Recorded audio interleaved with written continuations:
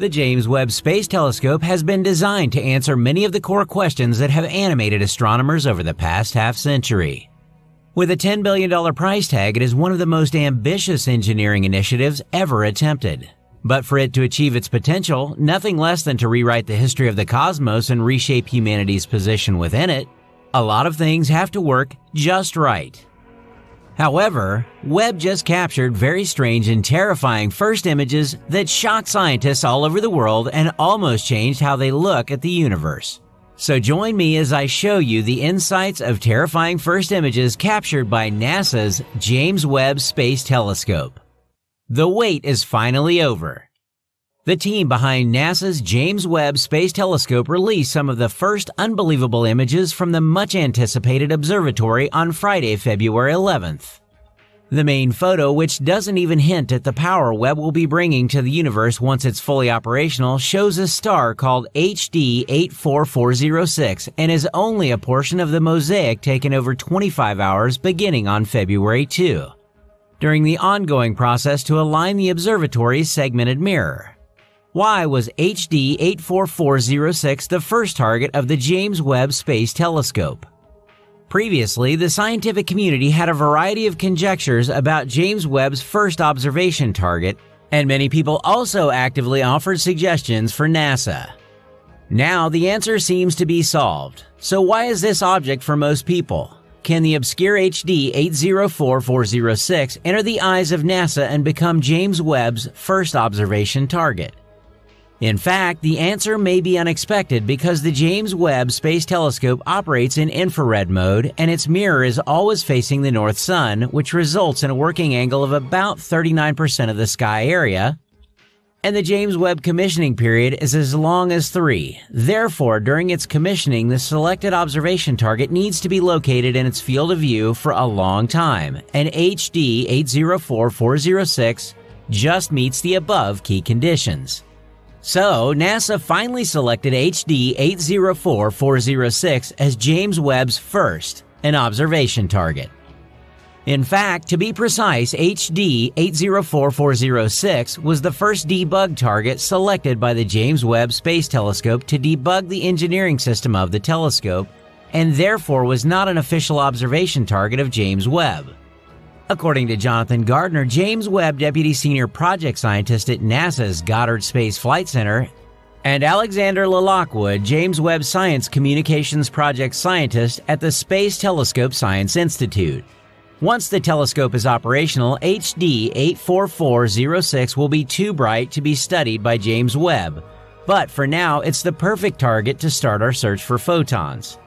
That said, when the James Webb Space Telescope is officially operational after commissioning is complete, a star as bright as HD 84406 cannot be a formal observation target because, while difficult to spot with the naked eye, it is still too bright for James Webb and could permanently damage expensive observing instruments. In addition, the James Webb Space Telescope has also completed an important technical adjustment, which is to switch the communication method between the telescope and the Earth to the Ka band, which has a higher rate for download data. Before that, James Webb used the S band to communicate with the Earth.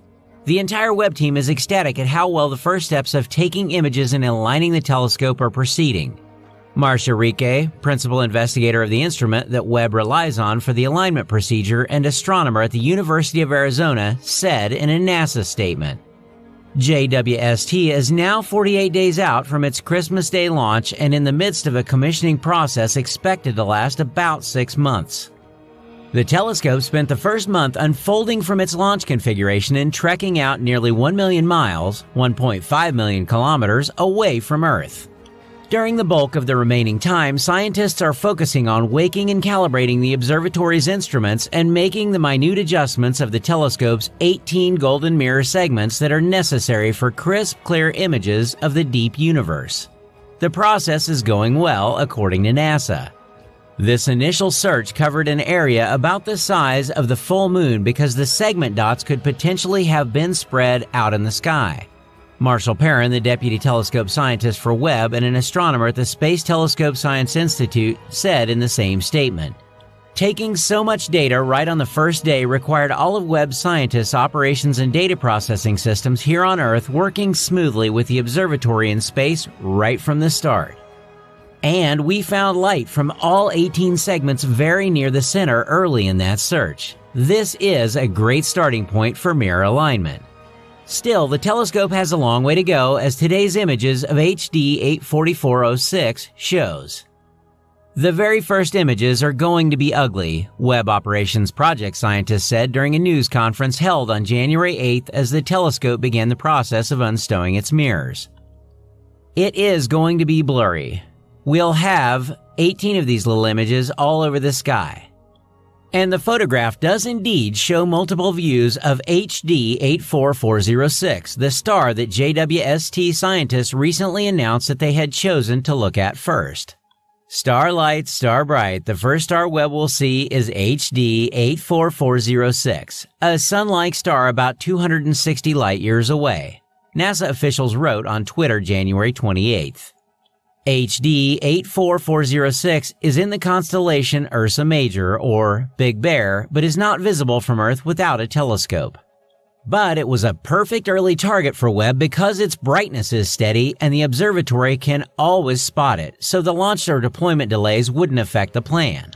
Oddly, JWST won't be able to observe HD 84406 later in its tenure. Once the telescope is focused, this star will be too bright to look at. Previously, JWST personnel have said that the telescope will be seeing fairly sharply by late April.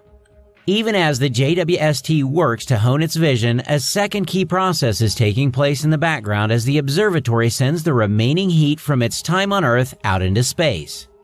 Because Webb is tuned to study the universe in infrared light, the light beyond the red end of the visible spectrum, infrared light reveals new details in images, deepening our understanding of celestial objects, which also registers as heat. The observatory must be incredibly cold to obtain accurate data. NASA scientists expect that the golden primary mirror will reach temperatures as low as minus 370 degrees Fahrenheit, minus 223 degrees Celsius, or 50 degrees Kelvin.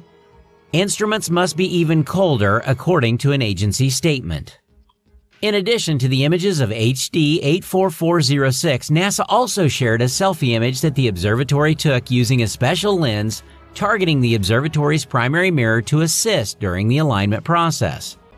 This selfie was created using a specialized pupil imaging lens inside the NIR-CAM instrument that was designed to take images of the primary mirror segments instead of images of space.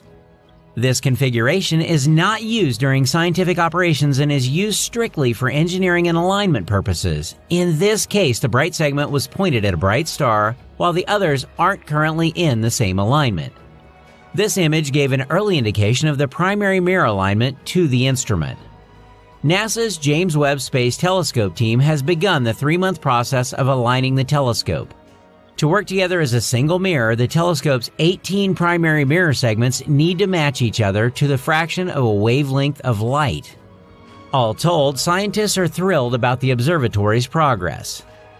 Launching Webb to space was of course an exciting event, but for scientists and optical engineers, this is a pinnacle moment when light from a star is successfully making its way through the system down onto a detector, said Michael McElwain, Webb Observatory Project Scientist, NASA's Goddard Space Flight Center.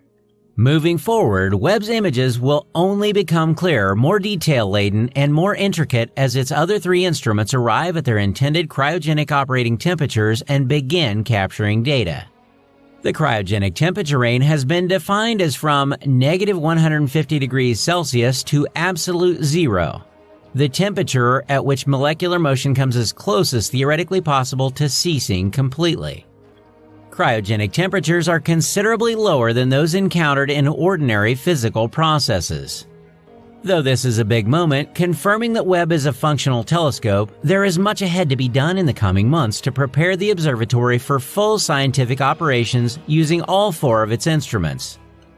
Comment down below your thoughts on James Webb Telescope first images.